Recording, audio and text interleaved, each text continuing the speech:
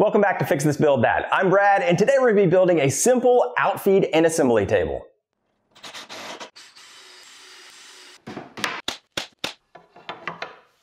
So this is the current outfeed table, and it has been great. I built this thing over a decade ago, but the top is now dished out. I want this to be able to pull double duty as an assembly table as well. I think I might even want to put some T-track in the top, but I'll get it assembled first, and then we'll see where it goes from there. Now this design is nothing new, and many other makers have similar styled outfeed tables because it's just a great basic design. Now I'll have free plans to my version with a link down below in the description. This is a great build for leftover offcuts too, since most of the pieces are fairly narrow and under 30 inches long. But you can also make it from one full sheet of plywood if you don't have a lot of offcuts. I started by cutting the parts for a top and bottom frame. And each frame has 2 long sides and 4 short supports that connect them to hold the top and the lower shelf. I used the stop block on my miter saw stand to make short work of the repetitive cuts and get the exact same size pieces. Now, like most of my shop furniture, I'm using pocket holes for joinery. I drilled 2 on each end of the short supports. An assembly of the lower frame is straightforward since the inner supports are all the same length. Now, having the pocket screws angling outward on the ends isn't the most ideal situation, as you typically want to go away from the ends and not towards them. But the frames are going to be glued and screwed in place, which are going to provide all the support. I evenly spaced the inner supports and then I secured them in place to finish off the frame. Now the upper frame is the exact same as the lower one, except I put a few vertical pocket holes along all the pieces as well. These are going to be used to attach the top to the base, while the shelf will be held in place down below with the legs and a few screws from above. Now a quick tip here. When you're drilling the holes on the ends of the inner supports, it's better to have them spaced a little closer together using the A and B holes on your Craig jig versus the A and C holes. This is going to give your drill a little more space off the bench when you're securing the lower screws during assembly. Now also, make sure you have the vertical pocket holes facing all the same direction so that you don't have a surprise later on. And next I moved to the legs. I grabbed some more plywood offcuts from the stack and I set up for that first cut. I ran 4 pieces at 3.5 inches wide, then I moved the fence in to 2 3/4 of an inch for the next 4 pieces. Now the legs will be made by joining one of each of these sizes together. I cut all the boards to the same length of my miter saw and then I moved over to the joinery. Now the 2 3/4 inch parts are going to be butted up on top of the wider ones and connected with pocket screws and glue to form a strong L-shaped leg that's 3.5 inches on each side. I drilled the holes and I spaced them out evenly across the board because these will be visible when you look underneath the table. Now to secure the pieces together, I used wood glue and screws and clamped the boards down on the end of the bench. And just make sure that the ends are flush so there won't be any mismatch with that top. For the next assembly steps, I brought over a couple larger pieces of MDF to increase the size of my workbench top. And this is exactly why I need to build a new assembly table that's going to be wider and let me assemble larger things. Now, I love having mobile workstations, so the outfeed table is going to get casters just like the old one. And to give the wheels a mounting spot, I cut some 3.5 inch square blocks out of the leftover plywood. Now before attaching the wheel blocks, you can pair up the legs to get them exactly how you want them to look if you're a stickler for details like me. And if you don't care, then just keep your mismatched legs to yourself. Now, I used glue and 2 brad nails to temporarily secure each block, then I came back with a countersink bit and secured them with 1 1/4 inch screws. I repeated this on all the other legs to finish them off. And make sure you do pre-drill that leg in, because if you don't, you're likely going to split the plywood since you're going into the edge like this. With all my base parts ready, I brought over the top frame first. I laid it upside down to reference the flat surface of the workbench. Now, each leg gets joined to the frame with glue and 2 screws per side. I didn't need to clamp anything in place here since the screws pull the legs in tight to the corner. And here you want to make sure that both the leg and the frame are flush to the table. Any dust or debris that gets under either of those would raise it up and translate through to an uneven surface mounting to the top. And next I flipped the table base upright and I put the lower frame into place. It should slide right in and rest on the caster blocks at the bottom of the legs.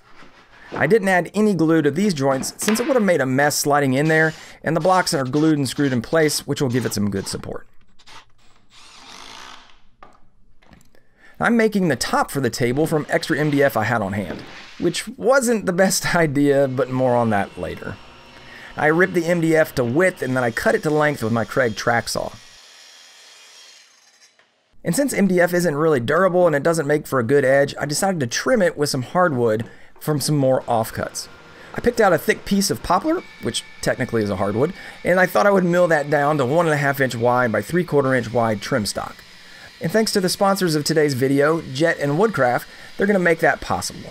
I added the new Jet bandsaw and planer to my shop this year, and they have put in a yeoman's work.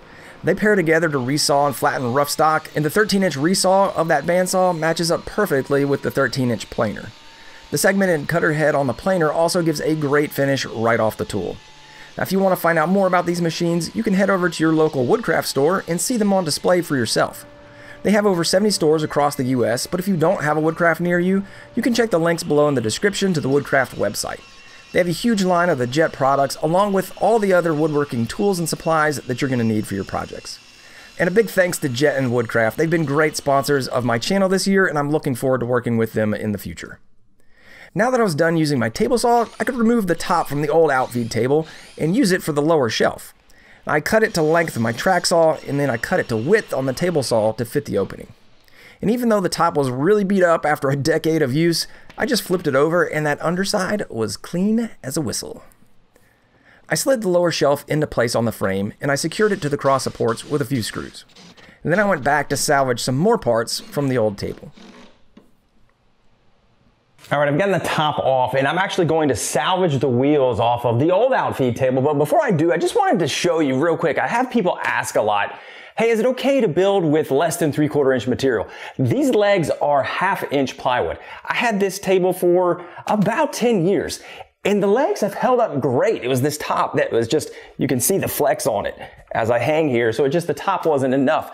But 1/2 inch for the legs is perfectly fine. And if you want to build with 1/2 inch, it can take a lot of weight, but it's better for the vertical members. I wouldn't do 1/2 inch for these members here. I would make these sturdy. Worst case scenario, you just remake it with something stronger. I flipped the old one over and I removed those 3-inch casters, and I disassembled the rest of the table. Come on. Then I moved the new table to the floor and installed the casters on the bottom of the legs. Now, before flipping the table back over, I put down the MDF top to the floor so that I could attach it. It's going to be much easier to secure the top this way than crawling under the table later. And I just really hate that I even have to think about this, because in my 30s I wouldn't have given it a second thought.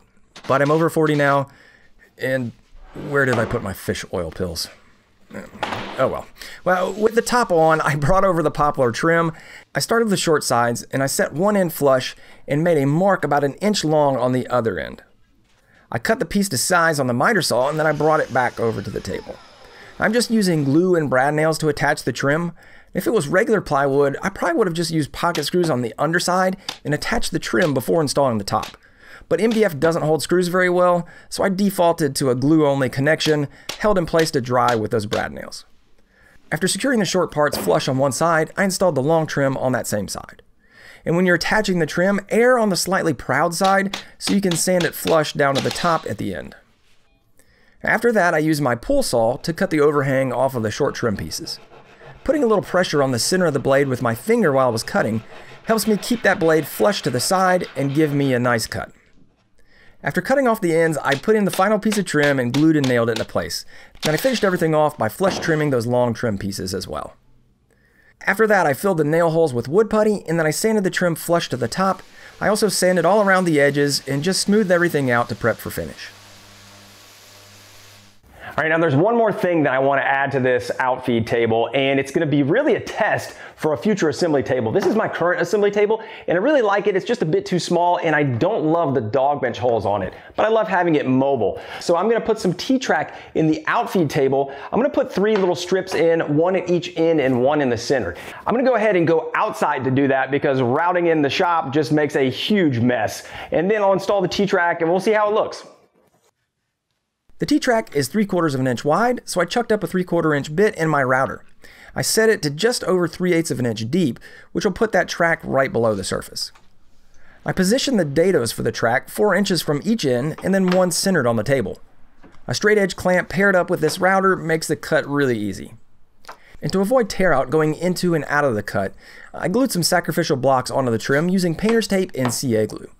Now, adding these little sacrificial blocks was a tip I picked up from my buddy Johnny Brook from Crafted Workshop. He did an almost identical Outfeed table, but he used dog holes on his top instead of T-track. I'll link below to his video as well if you want to try that option. Now, after cutting the first 2 slots, I was kicking myself for using this MDF. The MDF is fine and good for a flat top, but it is an absolute disaster to route. I would highly recommend using solid plywood if you have it. I just didn't have any large enough pieces on hand. I mean, it worked, but the mounds of dust this thing left on my garage door, as well as everywhere else, just were a complete mess. And needless to say. Now, another issue with the MDF is the poor screw holding ability, like I mentioned earlier.